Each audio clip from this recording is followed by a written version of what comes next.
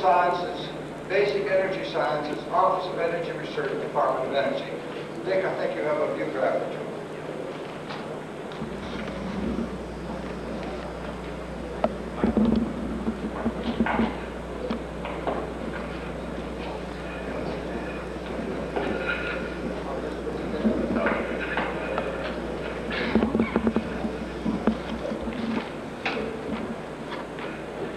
Thanks. I'm replacing, taking the part for Bob Marinelli, who was had agreed to be here to give this kind of a little statement of the interests of DOE and largely, by and large, a small section of DOE's interest in catalytic research.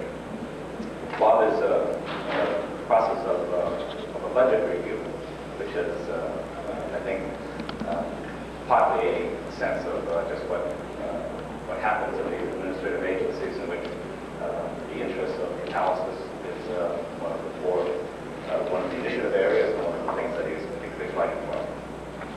But I wanted to give a sense of that DOE is a complex agency, as catalysis interests are in quite a number of areas. I'm not going to try and give you any big overview. I'm trying to get through this very quickly. But the fossil energy program has had significant interaction with catalysis and is largely a technologically oriented segment of the DOE, and by and large, a short-term interest. In the energy research, another major division of DOE, the catalysis interests are in a part of energy research, which is called Basic Energy Sciences, and has just put this up to give an indication that the funding in basic energy research, which covers basic energy sciences, which covers the fundamental research areas, as well as a host of other things, very broad-based responsibilities, has been typically increasing over the years, certainly over the past through the 1980s, and that, as I say, the chemical sciences division of basic energy sciences contains most of the chemical science, the catalysis-related research activities. And just to give just a little view, that the operating budget in fiscal 87 is about $83 million. And that operating budget is a key feature and that it has been increasing in the way that basic energy science has been increasing. Not increasing as much as the desire of the administrators of the agency, of the division, but continually increasing. And the message that, well, let me just give a little sense that the responsibilities of the energy department are quite widespread. And about this pie gives a sense of the distribution, particularly for university people, that about 30% of the chemical sciences budget is funding research in universities, and the bulk of it in the national laboratories. And in the catalysis program that I'll mention quickly, this is a somewhat bigger fraction in universities. That budget is divided into a number of program areas, and you can see just a quick sketch here. But you can see that the chemical catalysis program, which is about half and half divided between homogeneous and heterogeneous catalysis, and accounts for about $15 million in total research money, and a significant fraction of that in universities. There's also a certain amount of coal chemistry which goes on, but it's a relatively, it's fundamentally oriented, more basic aspects of, and it's by and large tied up in the national laboratory. There's not very much coal chemistry support at the current time.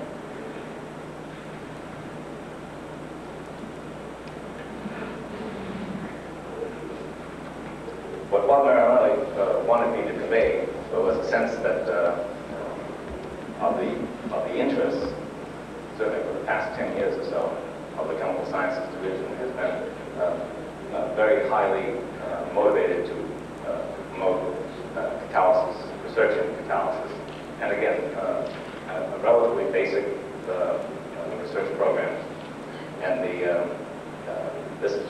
kinds of research of initiative areas or areas in which the relatively high visibility within the administrative part of DOE and the catalysis has, and certainly in the past 5 years, has increasingly asked for more funding, and that this is an expectation that we hope to continue. So the message from the distribution of the program is the current program is in a book actually which is available. It's an updated book yearly. It's a summary book in the form of abstracts, and the current program is pretty well defined, and you can find for your own interest about what it actually is specifically being funded. The future directions, or at least the future changes in this kind of a program, are relatively slow, but are driven not by people like myself, but by the scientific community, both in proposals that are received and in peer pressure use of these proposals. So that the scientific community is, in a lot of ways, determining the funding that's coming out of the energy department, coupled with the inherent nature of the mission. DOE has a fixed mission, and it's in the basic research mode. It's rather loosely defined, and so that's certainly one of those things that are flexible and moving. And I think that all I wanted to convey is Bob Marinelli's wish that our message that this is a high visibility, active area, and in no way is being downgraded in the long-term support.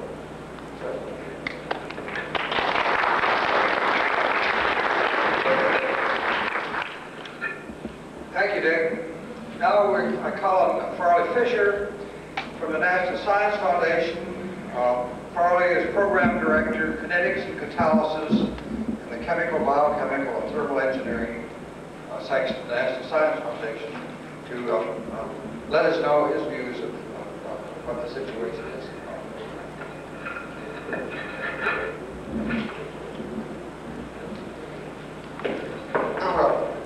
I'm not going to talk about NSF because I don't think what people want to know is what we see as the future, and I don't want to repeat everything that has been said by the previous speakers who covered things reasonably well, and without trying to subtract from anything which has gone before, let me just make a few comments, especially about a couple of areas where, being a bureaucrat, I can afford to wander in, whereas these other people, were kind of gingerly about going outside the area of expertise.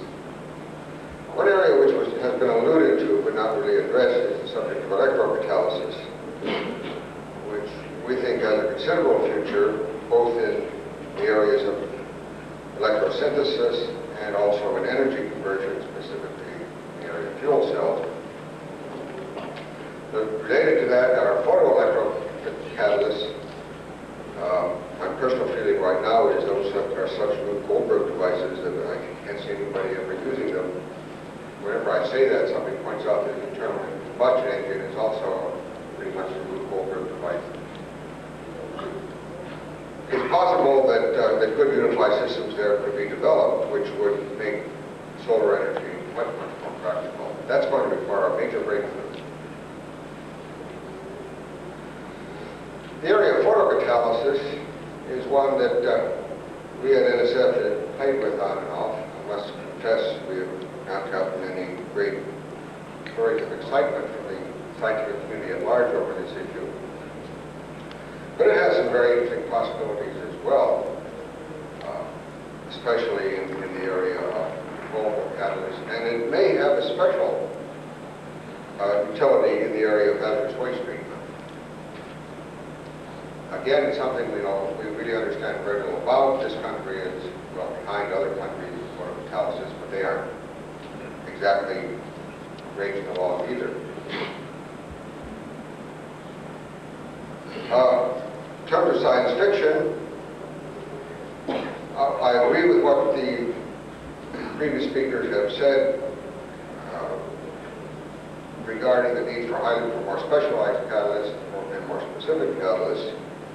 We're going to enter an area where there's going to be a lot more emphasis on low-volume products rather than the high-level commodity chemicals. And one of the things we like to talk about are what we call tunable catalysts. Kind of a neat thing. These are catalysts which can be used in a single system to make a variety of products, either by simple pretreatment or by changes in reactor conditions. In terms of research directions, I think that Dr. Crismano pretty much set the stage for, I think, the way research is going to have to go. I think the era when gross measurements really told us a lot about what we really needed to do is over. We need to get down, at this point, very much to a molecular level and start looking at exactly what is going on with these catalysts in order to really make progress in our understanding and ultimately in our design of future catalysts. I also think that we are now starting to gather the theoretical tools, and I think that a priori theory is going to make an increasing contribution to the field.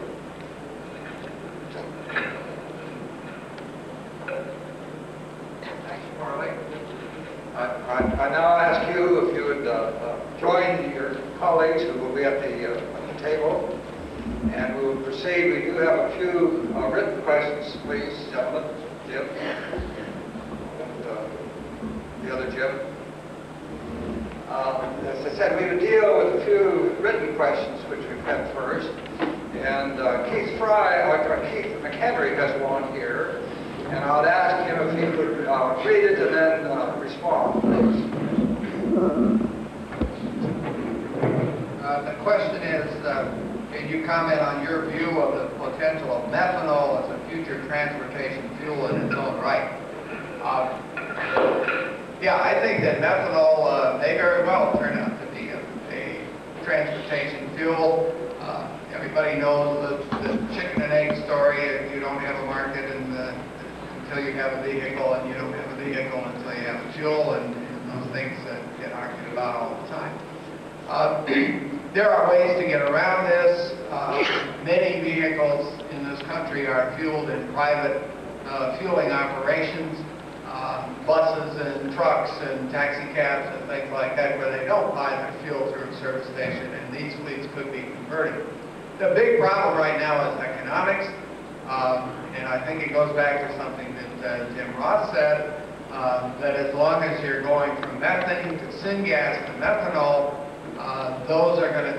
that's going to be a very expensive route. And if you get anything like a market price for the methane, the methanol is not going to be it's not going to be economic compared to liquid fuels from other sources.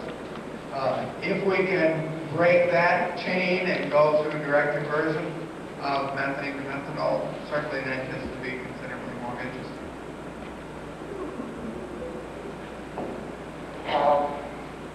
Harry Fry, you also have a written question. Would you read it and respond? Okay, yes. W.J. Lin of DuPont. I am assuming most enzyme catalyzed reactions are heterogeneous in nature. What tools are available and how much work is being done to characterize the active sites? Can they be engineered into smaller molecules? Yes, the enzymes are heterogeneous in nature.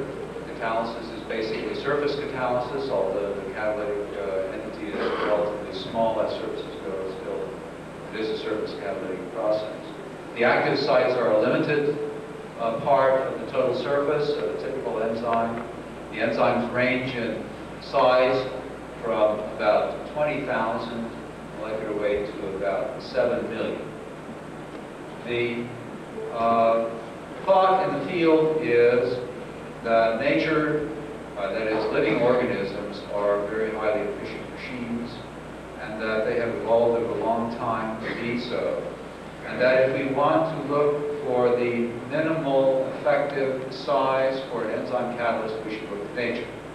In nature, the smallest enzymes that are truly catalytic are in the range of 15 to 20,000 molecular weight enzymes.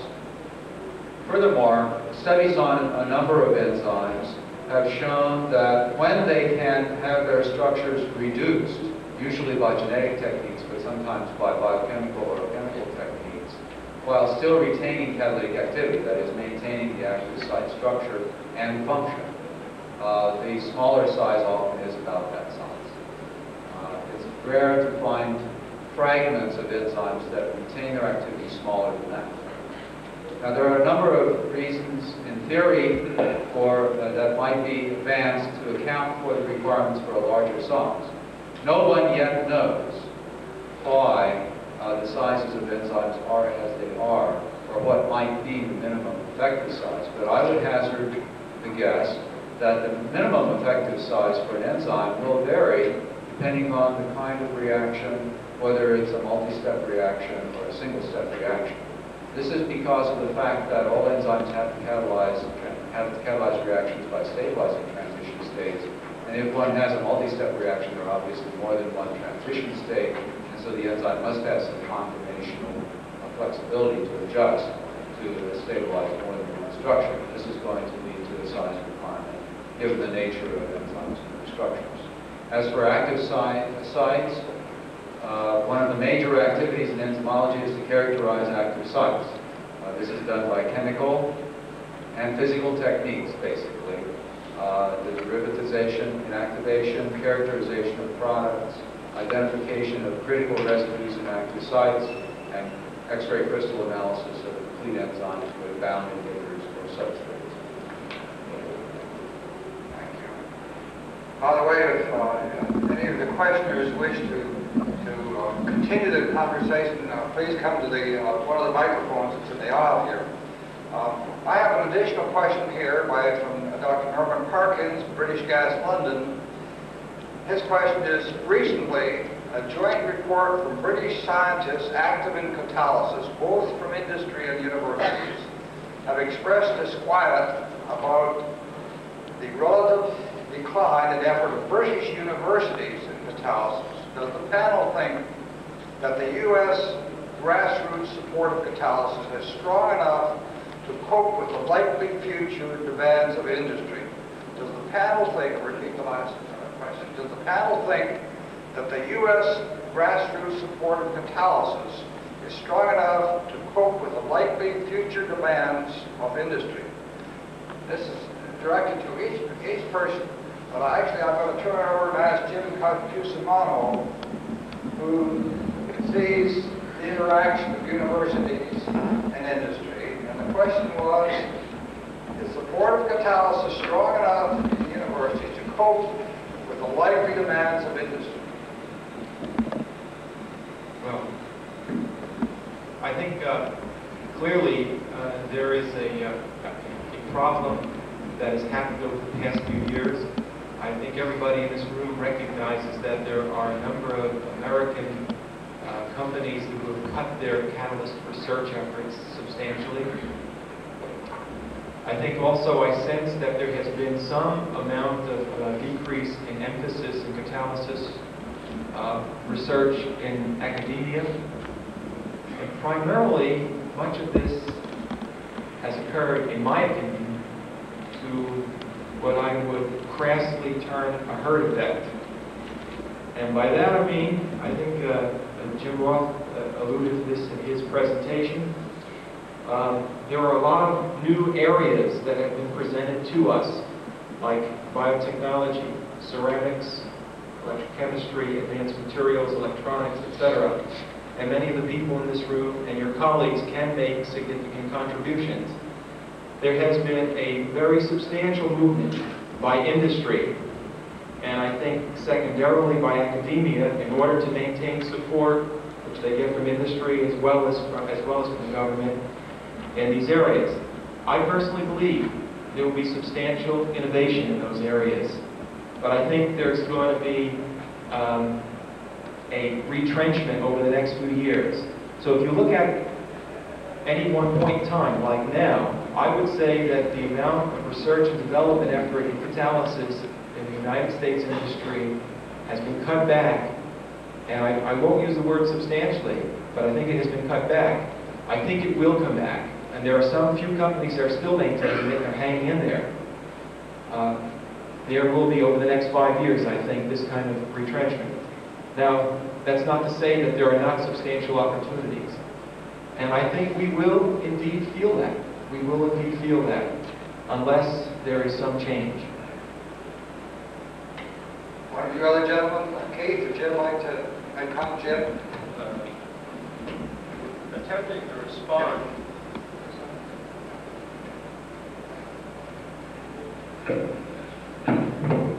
Attempting to. Is this on now? It's on. Attempting to respond to the questions asked. I think the issue, the question is asked, assumes that industry has demands. Can you hear back there? Which are responsive to the needs and opportunities which the science and technology will present us, and then goes on to raise the question as to whether academic research in England or anywhere else for that matter is adequately tuned. I think that one of the dilemmas that we have, certainly here in the United States, is that the premise itself is incorrect. I think the substantial reduction of catalytic research in American industry raises some very serious questions about where the future developments and breakthroughs will be satisfied.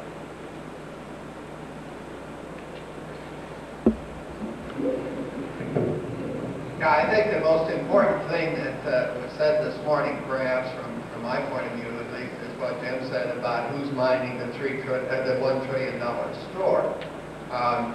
There is, if you look at almost any chemical industry or petroleum industry company, they are making money on catalytic developments of the past. They're making money in large quantities on those. And there is still a lot of room for improvement. And I feel somewhat like preaching to the choir here. I think that most of the people in this room would say, yes, we ought to do catalytic research. And the message that we have to get to the management in the chemical and petroleum industry is that there is still a lot to be had from catalytic research. And I will just go back to the example I used in my presentation of we see big savings from a second-generation catalyst in a relatively new process.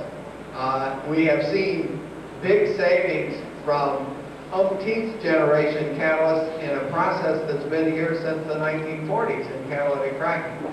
So somehow we need to get this message to management that there's still a lot to be had in those technologies, and not to forget those while we're looking for the new technologies in the future.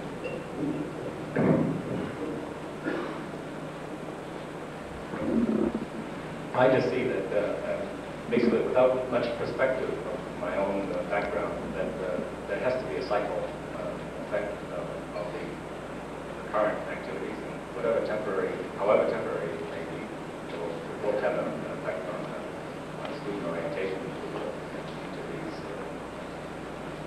training fields that require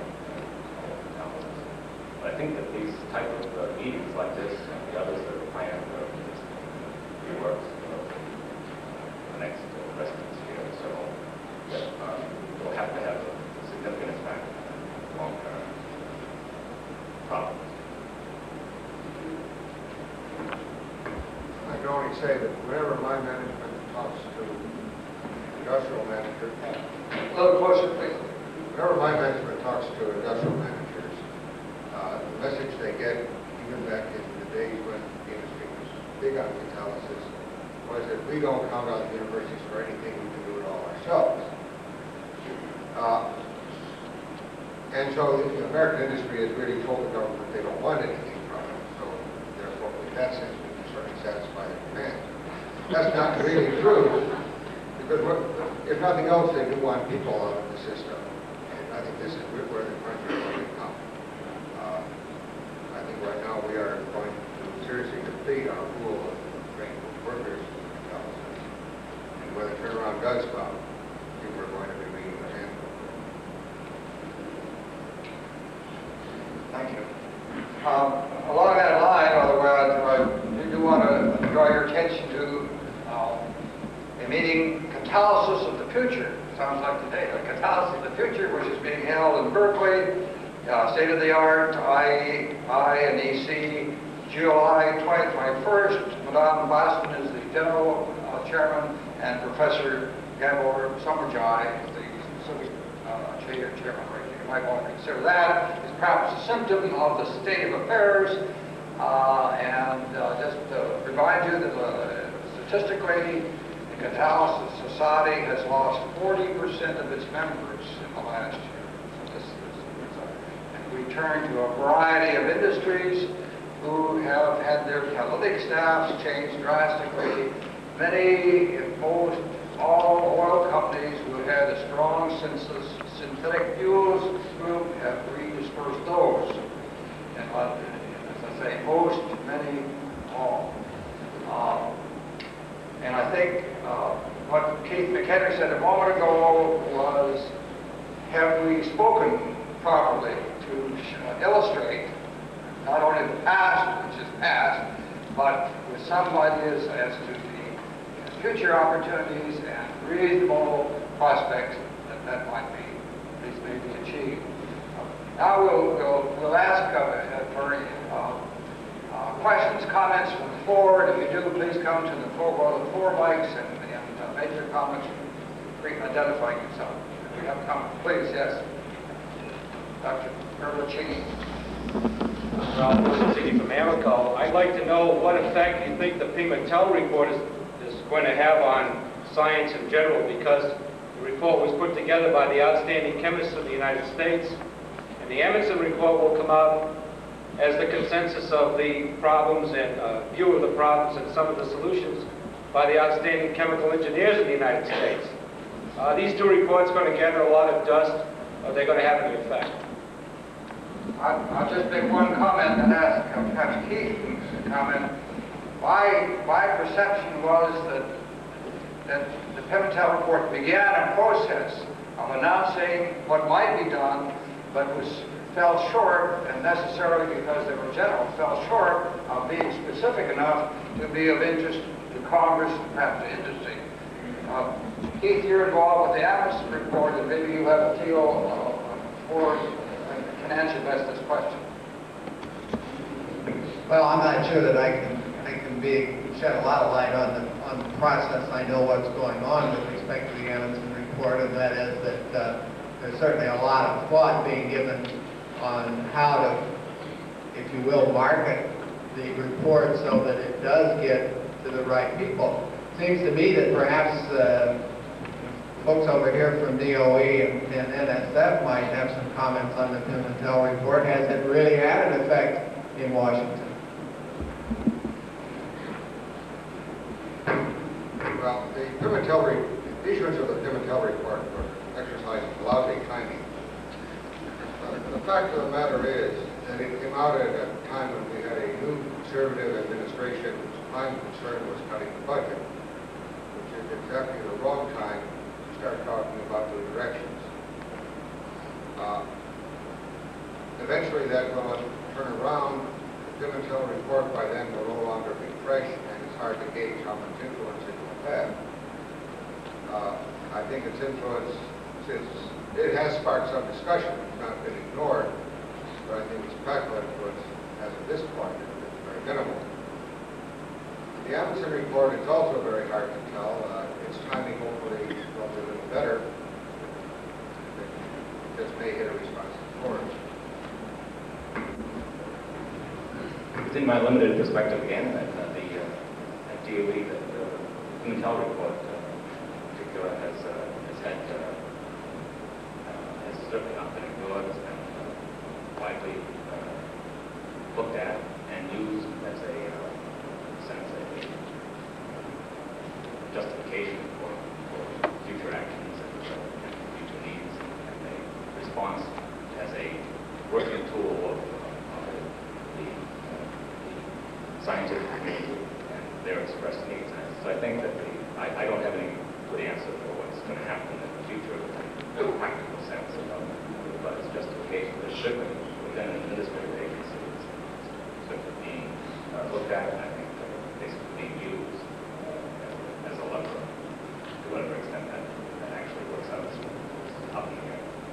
One other point with respect to the Amundsen report, which sort of speaks to what I said earlier about industrial management. At least in one section of that report, we're having some strong recommendations to industry of what they have to do in order to solve some of the problems that we see out there in chemical engineering research. And I hope that we'll figure out a way to get that message to industrial leaders and maybe have some effect on what they do with respect to their own research program. I'm Dan Lewis from the University of Houston, and I have a question. I think we are here, and I really see here that we have very exciting time, a lot of opportunities, and yet if we go now to universities, you find out that the fraction of graduate students who are going towards catalysis or reaction engineering is really going down. And I think part of it is really due to the group which is represented by the panel. And these are two. I mean, one is the funding agency, like for example, NSF, really tells everybody in reaction engineering, get out of there and go into biotechnology if you want to get money for your students. And if you look, for example, in the chem engineering department, you find that more than a third of the students want to work now in bio. They don't want to work in the traditional areas that the better people go. And the other thing, if you look at industry, they essentially are, especially the oil companies, you know, they let go most of the groups which were working on developing new processes, using reactors and so on. And I think if we don't sell, you know, the excitement about potential of what happens here to the new graduate students, you find that in a few years, you really won't get the quality people you were used to get in the past. And I think that's one thing that maybe the panel ought to think about. I don't see you have an immediate solution. Comment?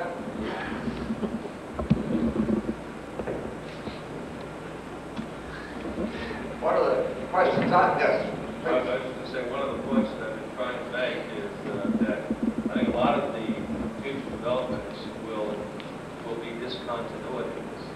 And discontinuities in science and technology have a rather remarkable effect, as we have seen in the case of the high temperatures superconducting materials. The impact that it's had on the funding agencies, on the scientists, and on people in industry all over the world has been rather remarkable. And I think what will happen is that in the case of some of these future needs and opportunities in catalysis, I think the moment somebody comes up with an attractive homogeneous catalyst that will selectively oxidize methane to methanol, that will have a dramatic stimulatory effect all over the world. And I just picked that as an illustration, and there are others that can represent discontinuities and major progress in catalysis beyond the type of small incremental improvements. Dan knows my response to this question. I'm going to be diplomatic and keep my mouth shut, but maybe it would be instructive to say it. Support at NSF for reaction engineering has been declining. It's been declining for over a decade. And the reason for it is because in our system of evaluation, peer review system, it's become increasingly apparent that there is a dearth of new ideas in the field. There's a lot of reworking of old problems, a lot of applications of established techniques to new systems, but not much in the way of really novel, what we would consider frontier-type work. The fact that there has been, that support has not dropped to zero indicates that there is a small amount of this, but it's really not enough to sustain the field.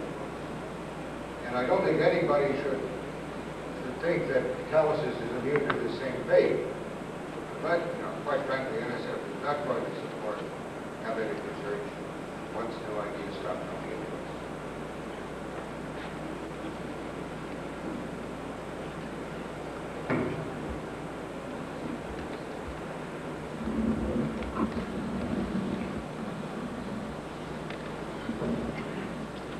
George Gumps from the University of Wisconsin, Milwaukee. I think, Jim, I'd like to pick up on a comment you made and that is that catalysis may in fact be a mature industry. And the other thing that I've been reflecting on is that the real pressures that we see, at least at state levels, and probably at the federal level with regard to public policy, is that we're trying to talk about economic recovery, economic revitalization in the development of small businesses. If you look at the job creation over the last 10 years, it's come in small businesses, that is, companies with less than 50 employees. The problem I see with catalysis is how can catalysis create small businesses because it's such a heavy, capital-intensive industry itself. Maybe Jim could respond. He may be a good example of Jim Cusmano of a small business in catalysis. But outside of catalytic, I'm not aware of a tremendous number of new jobs being created by the full small businesses. Do you want me to respond to that? Well, we at least have one data point, don't we, George? Yeah, one. Okay. I'm a firm believer that innovation does bring about the creation of small businesses and more employment. And I don't want to go off on a broad subject that gets into just the employment issue. But I agree also with what Jim just said, and it really addresses your issue, Jim Roth. And that is, when you create new technology, when you hit a discontinuity, as he calls it, there's a whole periphery of technology and science that's needed. Let's take an example. Let's focus, because I think if we talk in generalities, we may not get anywhere. Let's take Dan Luss's question to the panel. And let's take your response. I haven't seen a new idea. Chemical engineering does need some new ideas. That's true. We talked a little bit earlier about membrane reactors. Let's take that one specific. That is a new idea. It takes separations and catalysis and other aspects of chemical engineering and puts them in one piece. As that goes forward, we're going to need companies to make membranes. There are a few around, not many, but there are a few. We're going to need companies to fabricate them and then ultimately put them together in modules. That does not exist right now, except in a very simplistic way. That is one example in which a major innovation moving towards chemical reactor engineering with membranes where you can create an infrastructure. And I would propose to you that there would be many of these small companies doing just that.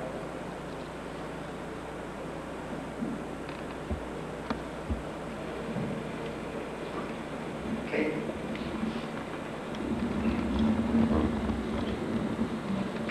Keith Hall, University of Pittsburgh. I would like to just raise this kind of question. You're looking for new ideas in traditional fields, but you're not going to support traditional fields, okay? Where do these new ideas, where are they going to come from?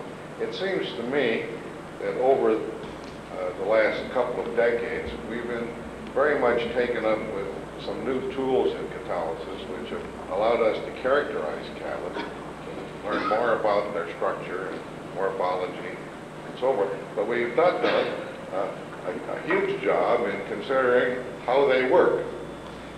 It seems to me that it's absolutely necessary to keep a certain amount of work in traditional areas of catalysis because that's where the spin-off comes for new processes and new ideas. Now, I haven't posed a question, but I'd like to know what the panel thinks about it. We have a responder.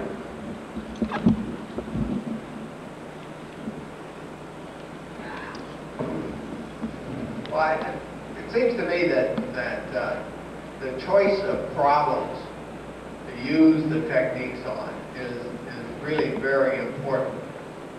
If we continue to look at, just to pick one, and I owe Jim for this example, but if you continue to look at reactions of synthesis gas, and worry about how the CO sits on the surface and how the hydrogen sits on the surface and all these kinds of things, with all your new tools, what we will eventually end up with is a better understanding of an uneconomic reaction. And so we need people to begin to think about what reactions would be desirable to catalyze, and then let's use the new tools on those reactions, and in that way lead ourselves through Jim's molecular design era to catalysts that will work on worthwhile reactions. I would go a step further, Keith, and suggest that the types of experiments you described will not even lead to a better understanding of economically with this reaction, because there is already a good understanding. One has to ask the question, is this study you're going to do at such expense really going to add to it? And in many cases, the answer is not going to do it right. The new ideas have to come from people in the field. They have to come from the researcher who's out there doing the actual work. Researchers who do not come up with these ideas are ultimately going to be forced out of business. I think that's the way it should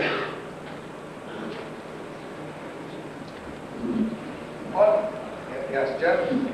Alex, I'd just like to add to that, and I really feel very strongly, if you're talking about industrial catalysis, which I think when it's thriving, I think it does thrive in academia, and academia did get support.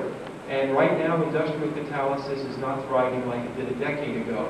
And if you're looking for new ideas, Keith, you cannot work, and I'm talking about industry now only, you cannot work just on how a molecule sits on a surface unless you firmly believe by knowledge of the marketplace, by knowledge of the product, and by knowledge of the engineering that you truly are going to get where you want to get. And I think the integration of engineering, research, and the marketplace is the future marketplace. And you've got to get a feel for that. You've got to get out there, you've got to talk to people, you've got to understand trends, and integrate in your mind a lot of information. And those scientists that work in that mode will get the ideas, will work on them, and will use these tools in the appropriate way. Now, I'd like to make one blasphemous statement, because I know there are a lot of people here who will not agree with this.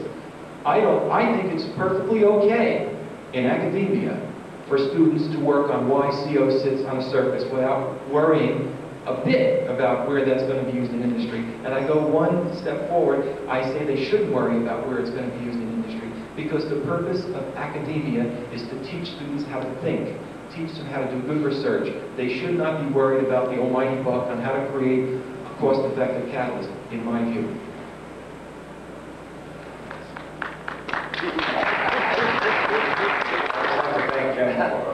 Can we have a count of hands of which clap for academia? Do we have another comment here? Yes, Jeff? I'd like to look at the flip side of Jim Desmana's statement here. And I have had a conviction for a long time that it's possible to achieve all of the goals and objectives that are normally associated with basic research in terms of learning how to do good science, and how to practice excellent quality research, and at the same time to be working in general areas of focus that have the potential for satisfying the future needs and opportunities of the area of science and technology, in this case, catalysis, that we're addressing at this conference here. And that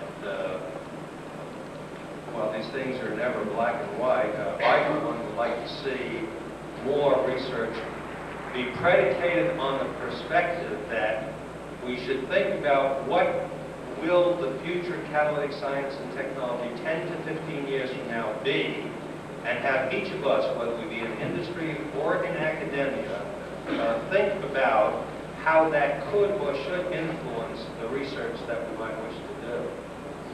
I certainly don't want to be left in the position here of saying that everybody in academia should be doing catalyst development work. I didn't mean that at all.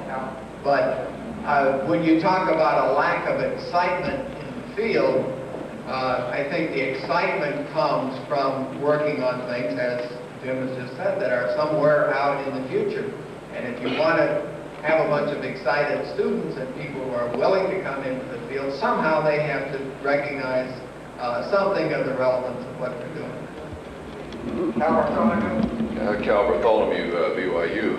I'm one of these academic people who's been working with CO hydrogen now for the past 10 years and operating under the notion or the philosophy that by using methanation or Fischer-Tropsch as an excuse, I could use this support to do basic investigations of effects of promoters, effects of supports, try to understand how the basic nature of absorption, with the idea that understanding promoters, understanding how CO adsorbs on a surface, that this would have wide application to the field of catalysis, that we could build a science that would ultimately enable us to predict how a catalyst behaves, and then this would give industry the power to design catalysts and optimize catalysts. Now, have I been operating under a mistaken notion or philosophy that this is not relevant to the needs of industry, that we don't need to build a science and an understanding? I'd like to throw this back. I'm playing the devil's advocate. Gentlemen? I would like to suggest that that's not how most new discoveries in catalysis have been made up to the present time. Now, as we reach out to this vision that Jim Cusimano spoke about in terms of being able to molecularly engineer with some equivocation vis-a-vis my description of a priori design, while we're doing that, there are other people somewhere in the world who are going to be producing by perhaps other means, perhaps more empirical than all of us would like, the future advances in the next 10 years.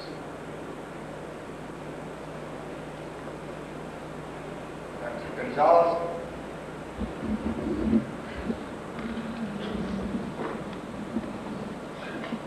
I think that one of the problems that we really haven't addressed here, that if we look around, I think we must come to the conclusion that the catalytic community as it now exists is getting old. We have been working for a long time, and perhaps our ideas is not as good as they should be.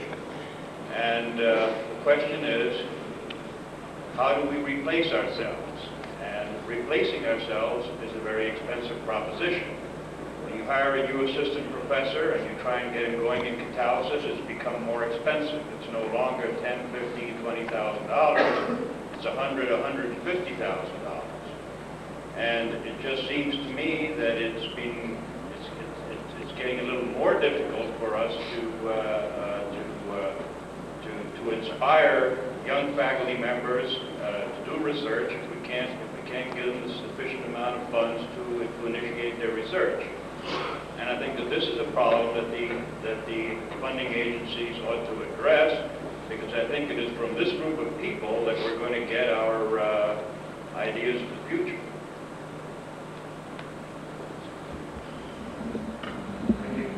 I could make a comment on that, which relates to selling the market, of which I would believe this is part.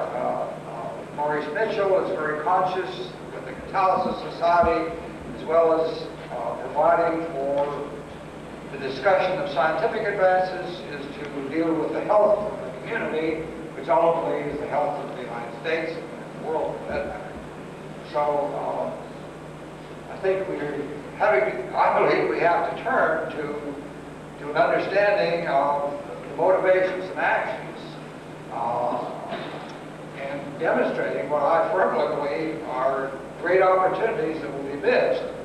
One of the features that I think I'm uncertain about has to do with the relationship between government support and industry support, particularly for longer range. Synthetic fuel is obviously a prime example, and I think that we are going to have to return to the time when we have a national energy policy, and it's implemented in some particular way. We have just time for one or two questions. Do we have any? Yes, please. Ed Wolf, University of Notre Dame. We've been talking about the problems and very little about solutions. It seems to me that we need a change in mentality here, because a funding agency will not fund the type of research that is very creative. You have to have safe type of research to get funded. On the other hand, the industry, which has the market perspective, do not give you the kinds of materials that will lead you to the discovery of new reaction processes. You try to get a new zeolite from these samples of the Maple series, you won't get them. So what we need now is, if we want to have a nice future, as we're talking about here, is a change of mentality from both parties. For industry, to allow those that have the tools to do the research to look on a more basic level what they've been doing in an empirical level, and from the supporting agencies to fund more adventurous type research rather than the safe type research that the public funds. I think that's a very good challenge. I think that the industry does need to recognize that if we expect the kinds of discontinuities from academic research that we say we want, we have to be able to be partners with them enough to give them the wherewithal to do that. I would certainly agree. I would also agree that the industry should be looking to fund some of this breakthrough far out kinds of stuff and not the safe research. Maybe it's easier, should be easier for us to move in that direction than it might be for some of the federal agencies. I have a little word. I've been with DOE for 2 years, and relatively small time compared to Paul Fisher and others at DOE. And I've been very impressed with the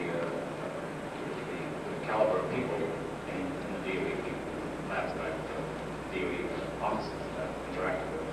And actually creative or new approaches, one of the things that I typically highlight that there may be, in fact, a little catch-22 that people don't want to make these proposals, but I think they're actually received with a relatively positive attitude. I directed that way, and I think there's no fundamental problem. This certainly has had tradition, and you can see the idea of safe proposals, but I think that by and large, I haven't seen a sense of being turned off from it. I don't see any. I think that I'm getting signals from our program chairman. Thank him for cutting off. I realize. But first, I do want to remind you that the poster session is 1:30 to 3:30. That the Wild Animal Park begins at 4. Please meet outside. Please wear warm clothing. I want to thank the members of the panel and speakers and the audience. Thank you very much.